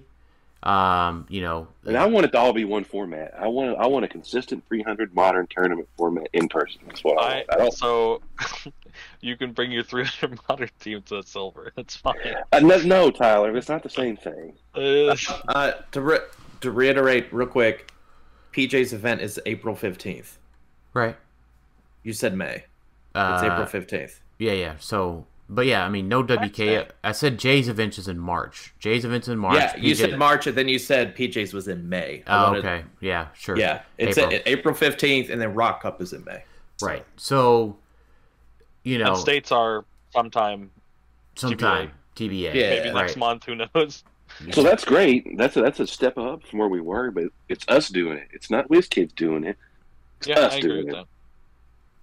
Yeah, we could probably spend a whole episode on that. Right. Well, we have. All right, so let's not cross that red line. Oh my gosh.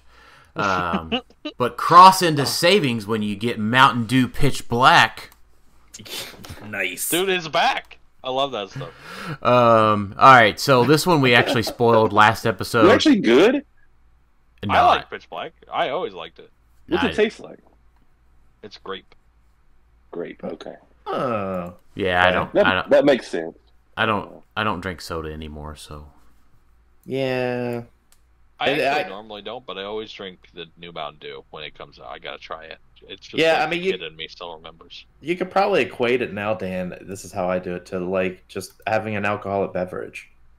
Like it's on that same level of like, oh, I don't drink alcoholic beverages. Oh no, often. I mean, I totally. Instead of a Jack and Coke, just have a Coke and Coke. Or yeah, so I definitely still drink caffeine. I just don't drink soda. Right. I'm saying like I don't drink sodas for like dietary reasons, and it's like, well, it's there's a lot of reasons why not to, but that's the same reasons I feel like for drinking like a bunch of alcoholic beverages is like you shouldn't every day. So it's like, okay, if you drink soda socially. Yeah. So if I find myself, there's I can have a Pepsi or something. Okay, right. I guess I'll have one. Why not? Well, I got rid of sugar. Don't go buy any. Right. I haven't drank sugar sodas in about 11 years. And then last year, I cut out, late last year, October or so, I cut out artificial sweeteners. Nice. So, like, no Splenda, no aspartame. So that just meant that diet soda and, like, zero sugar, lemonades and that sort of stuff all is gone. This is artificial. Is honey artificial? No. Why? What does that word mean? It's natural. It's not man-made. Yeah. It's bee-made. Yeah, right. Yeah, you can definitely eat what a bee pukes out, but not some sort of chemical. Well, sugar's not artificial. Yeah, there's natural. Yeah, but all of those things have calories in them. Yeah, sugar is considered natural. What about honey, Dan? Can you have honey in your tea? I can, but I choose not to save the calories. Okay. Yeah, I'm sorry. We got on a tangent. Elevated. No, it's fine. It wouldn't be a Clixed Off episode without food talk. Right. Yeah, where it's a disservice if we don't talk about it a little bit. Right. Which, by the way, Jason, that all you can eat at Applebee's was shit last week.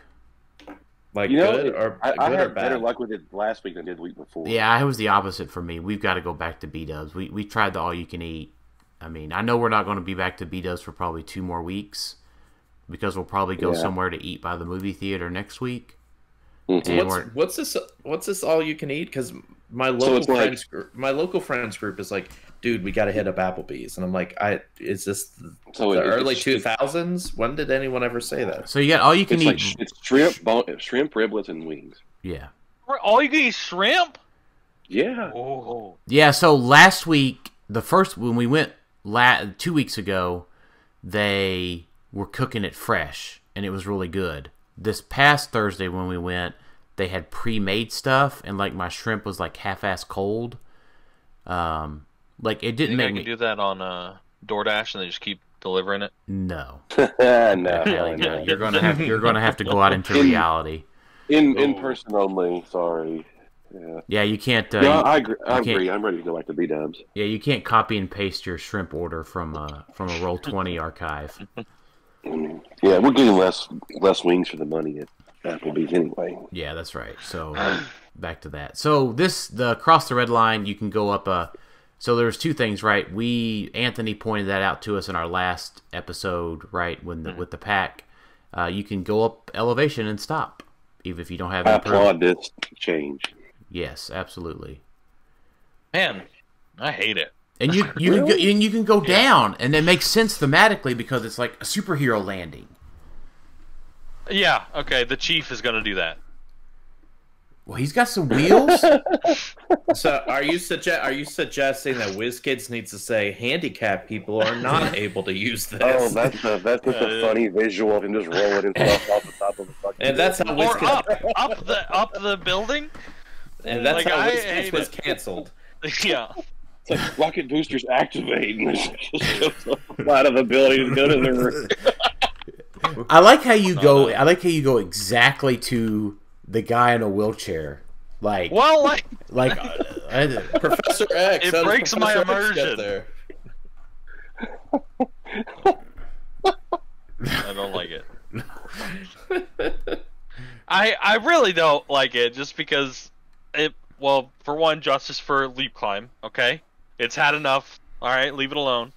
And then two, yeah, just like thematically it doesn't really make sense. I get that they're changing stuff to where, like, you know, you can add elevated to the map. They didn't want to like block it up, I guess, or have it, because it has been a problem with some maps in the past with elevated being an issue. I just don't like it. It just feels wrong to me. I get it. It's an ick. That's fine. Yeah. But I think overall this change has been, you know, nicely received. I agree. Most people like this one. Yeah, it's another one of those, like, it simplifies things, kind of like what they did with hindering. I mean, it's essentially what they did with hindering, right? Like, it's just... Well, and like, what came to my mind for this one was... Yeah, you're right. That, like, it made Titan's Tower, like, playable. Do y'all? Yes. Sure, that one map, yeah. Well, so it was... From 8 years ago. Well... Yeah, reprint it. Let's reprint it. Get it back, right? Yeah. Well, to reprint it as a 2x2. Yeah. Yeah. Well, there you go. You just have the rule. No, I think I'm not being hyperbole here. I mean that they banned that map because, you know, there've been a couple. I'm not kidding when I said you could just reprint it and we could use it again, but then it would be. You know what WizKids should do actually is it's a new like cash flow for them. They should market like WizKids branded scissors, and then you just cut off a foot of the maps, and then now they're legal. Genius. I suggested that Did you on Facebook already? Yeah, I got my scissors well, there ready. you go. And then someone said, Dan, I could never cut up your Mr. Chomp swamp, and I'm like, Mr. Chomp understands, you know, urban sprawl and gentrification. It's all. Yep. It's all eminent domain. Yeah, he gets it. Mr. Chomp probably would have liked to have a smaller map so he could get to people easier. So yeah, yeah, maybe. I'll have to call him up and ask him. Like, I know it's simplifying the game, like, which is part of this, right? Like, is to make things a little easier. I don't like I can understand if it's going up one elevation, like 0 to 1, 1 to 2, 2 to 3. Like your point with the wheelchair. Like, saying you're going from 0 to 4. That's like a skyscraper. There is no elevation 0, by the way. It's always 1 to 2. Sure. You're right. Well, elevation, fine. 1, 2, 3, 4. Going from elevation 1 to 4. That's like climbing up like a skyscraper or something. Right? It feels like it should be limited. And we have those maps we just got Danny in the Street. Danny in the Street has 1, 2, 3, and 4. So the center of the map has big old elevation 4 hindream on it, or elevated on it. Is it adjacent to level 1? Yes. So it's like if I've got like, I don't know, just a Molly Hayes or something. I don't know, some little kid like a Mary Jane Watson, just normal Mary Jane. She shouldn't be able to go, all right, like run up the side of the skyscraper to the top. Yeah, just like mechanically, it probably makes sense to do it, but thematically, it feels off. Yeah, they should have limited it, but I get it. That's not simplifying the game. That makes it more. I guess in the case of wheelchair persons, it does seem a bit. Yeah. But I think that's the corner case more than the masses. But maybe. And to be fair, the way it was before, it felt bad when your figure did not have flight. Right? When you got on these type of maps, it's like, okay, we prefer figures with flight because, you get on what was the one map, the trench or something, one of those maps that had like, it was elevation all the way across, up and down, up and down. Like those maps, it's like, this stinks. Well, at least this time you could get up on one and maybe take a shot. I do like the change. It's just, I kind of wish it fit a little bit better thematically, as opposed to just, hey, just run up this hill now. But there's some awful looking rock maps we were just using that had all that on. I forget what it's called. Yeah, we have a few. Right. Yeah. But this does leads itself to more people being on elevated to be knocked off now. So true. That's true. So like the big thing you mentioned with like terrain and stuff, like being blocked off, well, they have thought about that with our new terrain additions, that you cannot block off transition squares, and new maps you will even see transition squares that don't denote stairs or ladders. Well, what about indoor maps in blocking? Right. Same elevation.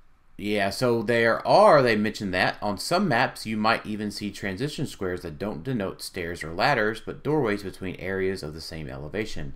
Because these same elevation transition squares don't cross an elevation line, they won't affect movement in any way, but will note spots that can't be blocked. But that's going to be on maps coming out. Doesn't mean that we aren't going to be able to plop those 3 squares of blocking in good indoor maps. So sounds like they were listening to our podcast when you kept going on about blocking people's starting areas with your 3 blocks of blocking. Oh no, you can still do that. You're still going to be able to do that. Yeah. No, but they're like, well, we can't do anything about the old ones, but man, we're going to at least prevent new maps. Yeah. Yeah, I like this change. It makes sense. It's going to be so tasty. The key thing is they have to really do a good job denoting what is what, because there's been a lot of maps where it's like, is this actually a wall or not a wall? So if they're actually transition squares that are like the ones on the same level to where you can't put things, that's got to be clear. Like, that's clearly got to be it. Don't sacrifice that just for nice artwork. Like, or they just forget to print them all together like the Pen Lab. Yes. Yeah. Right. Like, whoopsie. Oh man, Morlock tunnels, by the way. Morlock tunnels. Yeah, there we go.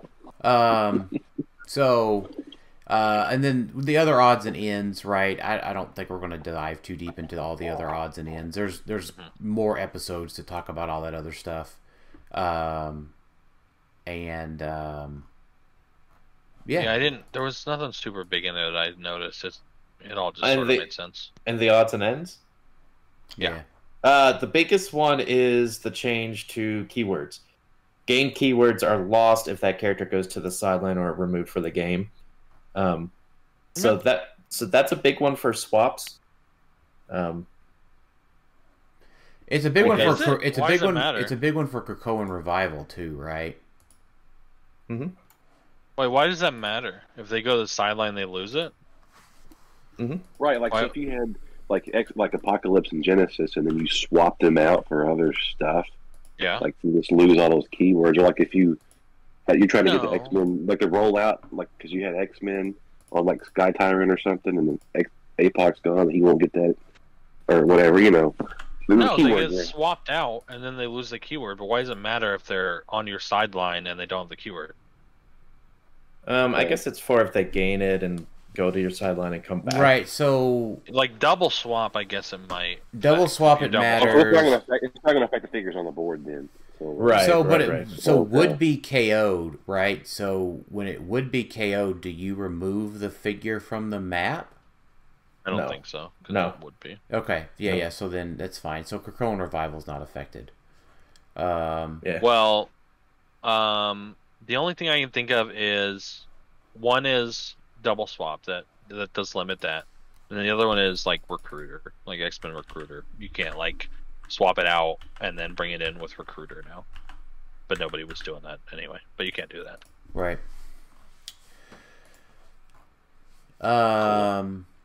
All right, so questions. So Luke Baker asked, what is everyone's least favorite change? I think we've been very vocal about that. What is your favorite change from this article? Wait, what's your least favorite change then?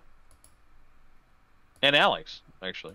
I think my least favorite change is the removal of theme team probability control, but it's not in such a... Okay, that's fair. It's not as egregious of a change as it is to you. Mm-hmm. My least favorite is probably the sideline, if I'm honest. I don't see it. I mean, it's nice. Like, me saying it's nice to not have as many is just me trying to make it nicer. And, it's like, oh, well, we have to deal with it anyway. No. I mean, I didn't see the point of shrinking. Correction. I did say mine. It was the loss of flavor text. Okay. Oh, okay. Yeah. Now, to me, I'm also a little bit sad about the sideline, but like that's only because in silver, and I have a 5-gallon bucket full of black Vulcans. So, sure. What's your favorite change from the article, Jason? My favorite change overall, I guess, is being able to slap people with terrain. Like just yanking that bear out and slapping somebody with it. Favorite change from this article? Oh, it just has to be from this article? I'm saying it's from this article. I like the other question better. Favorite change overall, now that we're done. Then it's probably going to be like the elevated. Not back, coming back, probably. It's got to be not back. Yeah, that's a good one. Yeah. Yeah, so that's yours as well, Tyler. Alec, what's your favorite one? Out of this article is the timing of multiple triggered effects. Yep, that's mine as well. 100%. Like, no longer saying when I get to do stuff just because you won map or you're doing something. Yeah, that's big. My stuff happens after your stuff if I'm not active player. I like that. Yeah. So, Judge Cheats asks, will Collector be more relevant? Yeah. I mean, PJ... What was the question? I'm sorry. Will Collector be more relevant? So, like, PJ built that team with, like, swaps and stuff to, like, get both bonuses when Collector first came out. But, like, it didn't have prob. So, I think it could be. I'm not saying that definitively will be, but it could be. Yeah, I mean, it definitely gets better because the difficulty was meeting his conditions and the theme team conditions, and now you don't have to worry about theme team as much, so it seems like it would be better. Right. Miguel asked, sideline being shrunk, did that make swap teams obsolete? Now, we didn't address this directly. Are they obsolete now? No. I don't think so. They just don't have an answer. They may not have as easy of an answer for everything. That's right. Like X-Men is like, oh, I swapped this to counter this. It's like they have so many options. Now it's like, okay, maybe you don't have as many options. Still great options, but not as many. Correct. Dan, are you going to run Venom Thanos? Oh yeah, we can talk about him a little bit. We didn't do that. Yeah, I mean, he's got the symbiotic fusion trait to where he can't be targeted by range attacks if they're within 4. He gets to choose from a plethora of powers, along with leadership. And then it's the 6 stone powers, right? Is what it's supposed to be. Oh yeah, that's neat. Yeah, that's true. Mm-hmm. And then he shares that power. He can give out that power to anybody, friendly characters with the symbiote or monster keyword within range. He has a special power, Giant Reach 3. When Venom Thanos hits, after resolutions, you may choose a hit character to gain immobile. Then he's got 1, 2, 3 stock clicks with Battle Fury and Exploit. So, am I running this guy? Maybe. Doesn't seem like a Dan figure. Doesn't really seem like a Dan figure. No. He only has 4 range. Yeah, I think he's okay. True. I think he's okay at 50 if you build, like with pieces that can use that. Yeah. That leadership thing is okay. Yeah, the leadership and the power, like him, like Sky Tyrant pack around a Venom Thanos so he can get, shape Close change. combat expert. Yeah, that too. Or prob. Yeah, there you go. Look at there. Not a prob. Don't even need to, there you go. Build a monster theme team. You just include Venom Thanos and just pack around your prob. Yeah. No change whatsoever. No change. Or just build a team with like 3 or 4 monster teams and then the best support figures. Right, which happens to be Venom Magneto. Magneto, that's fit on that team. Yeah. That is true. Big ups for Monster. Done. So will theme teams... Okay, yes. Thomas Warren, we're not going to answer this question. We're just going to acknowledge that you asked it because we talked about it. Will theme teams have a place in competitive play anymore? You've already listened to that part of the show. Theme teams are dead.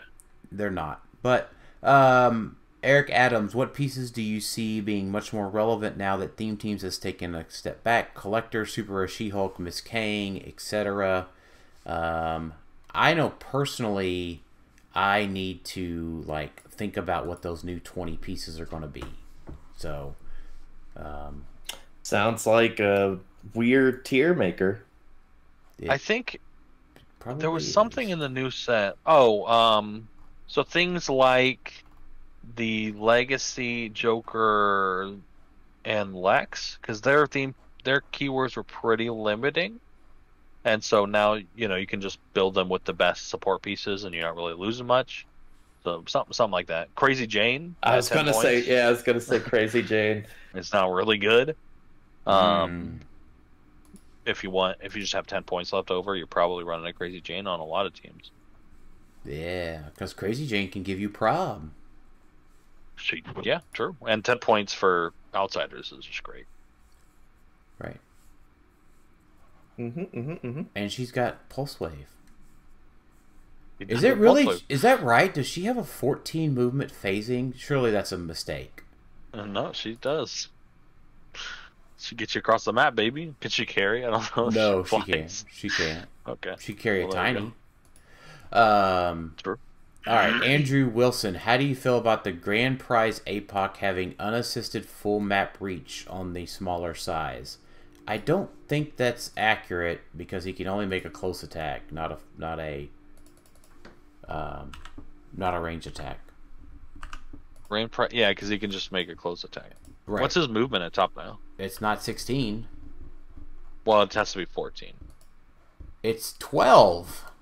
So I guess maybe he can. Never mind. He can with the Poggerbong sword. Yep. Right. Yeah, I mean, there's a lot of figures that can do it. The Dark Side can do that now too. Right. Yeah. Never Move mind. 8, shoot 8. Yeah, we can almost at this point, past 2 podcasts or 3, we've been talking about the rules changes. We probably could just do one talking about figures in general, taking the time to go through and start building different types of teams now that we're in this brave new world. Man, I tell you what, that Grand Prize APOC is a hard nut to crack. Yeah, I agree. I don't know if people practice it. They probably have. Just power racers are probably why he doesn't right. make sense. Well, so I did say we did get some results from the Pacific Northwest, and there was an APOC and a Genesis that made top 8, and the report that I got was they gave up in top 8.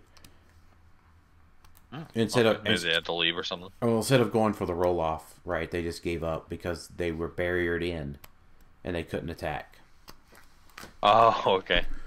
Yeah, that's on them for playing those pieces. So right. Well, so one of them was a Genesis, so she can't phase, so she definitely gets locked in. And then APOC. Oh, was it full point? It was a full point Genesis. Yeah, made top 8 at a 21-person event. It feels like why would you run Genesis over APOC? What's the advantage? I mean, maybe they just won a Genesis and couldn't afford an APOC. That's true.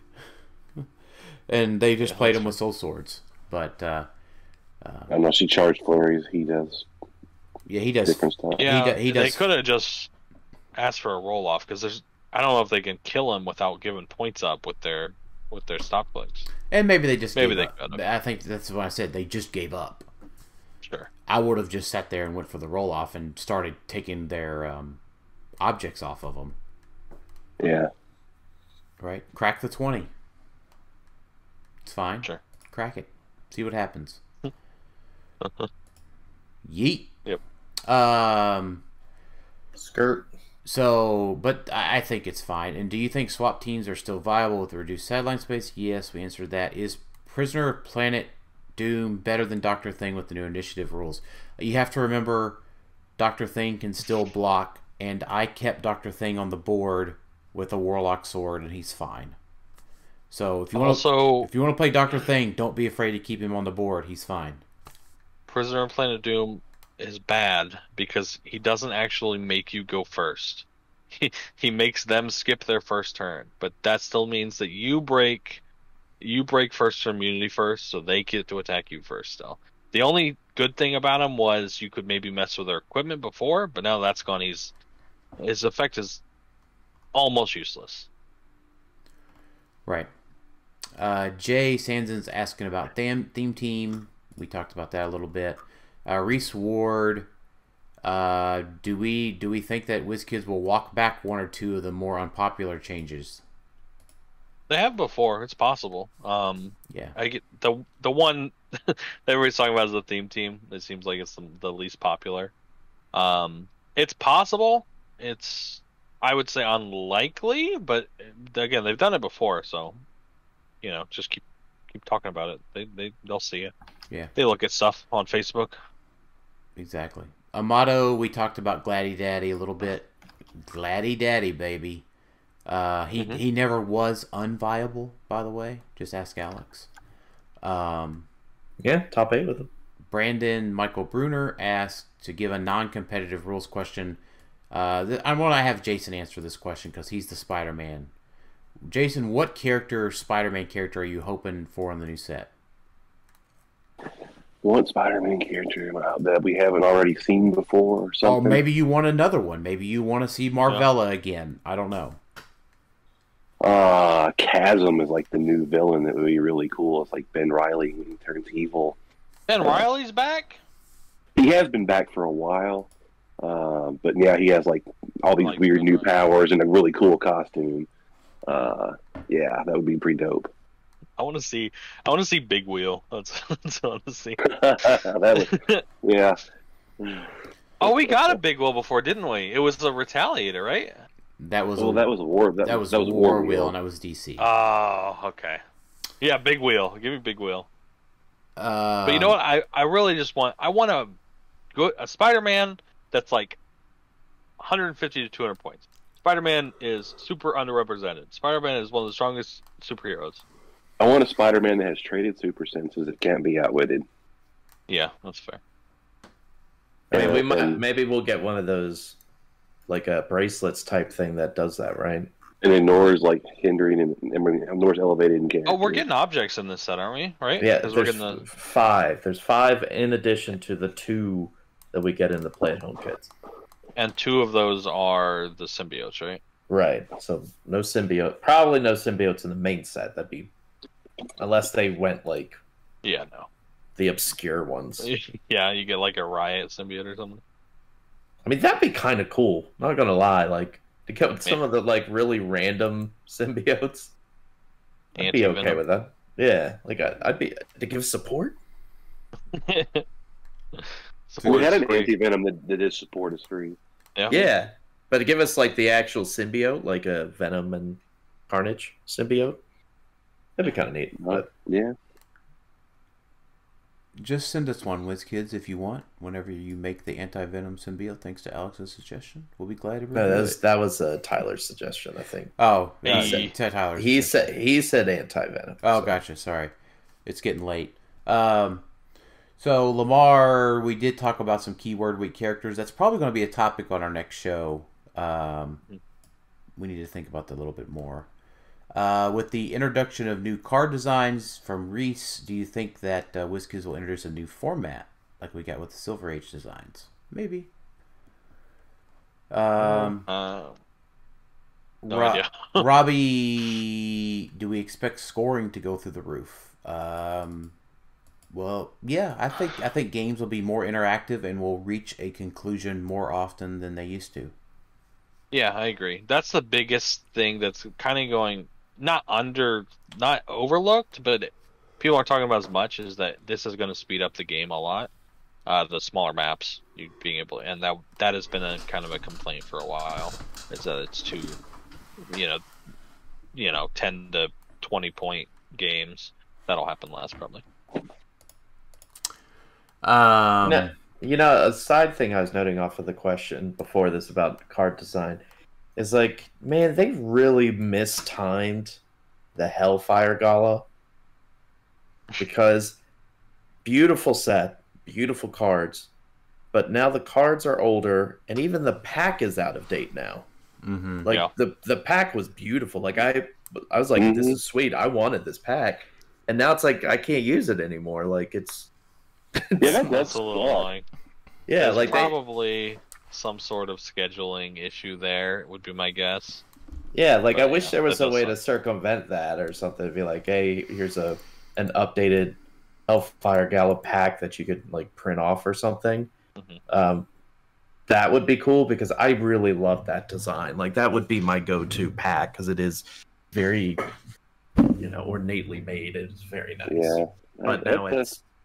Yeah, I hadn't thought about that. That really sucks. Yeah. And then Rob, we answered your question, and then Jason Lavendera, we did answer your question as well. So appreciate y'all writing in. Final thoughts, Jason. I'm kind of half and half on all the changes, but I need more. I don't know. I need more time to absorb it all. Right. Alex, final thoughts. I don't know what I'm going to do with all this free time now that HeroClix is dead. So, play Snap. Probably just hang out on HC Realms more with everyone else. That's saying HeroClix is dead. No, actually, you're gonna play Snap. Actually, oddly enough, Alex Realms has been overwhelmingly positive on all the change. Really? Yeah. Well, there is. I mentioned that because the fourth thing on the list of general discussion is, now that HeroClix is dead, what is people doing? Are you painting Crisis Protocol or going back to Magic? No, thank you. Yu-Gi-Oh, baby. Tyler. Yeah, some of the changes are great. This whole thing sours the whole thing for me. Overall, I think with this change, HeroClix is worse because of the theme team. That may just be me, because I really do like building. It's the best part of the game, and team's added a lot to that for me, and it's just kind of irrelevant now, which sucks. But maybe I'm being dramatic or hyperbolic, so we'll see how it shakes out. Hey, but we might be coming up to either next week or the week following. We should start getting some Porter previews for Spidey, right? Like, I think I saw the solicit was updated to show March 15th. Mm-hmm. So that would put quote unquote pre-releases on the 1st. So that means Scott would be on the 20th, 13th, or 20th. He usually goes a week or two before pre-releases. Man, what a good Valentine's Day gift that would be from WizKids to get some beautiful Porter video. Mm-hmm. I'm all for it. I am all in on these new rule changes. Super exciting. ready to dive in and build some teams and get some new maps. And I'm super big on all these changes. A lot of good stuff I see. So thanks everybody for listening to Clixed Off today. We'll talk to y'all next time. See ya. Later. See ya.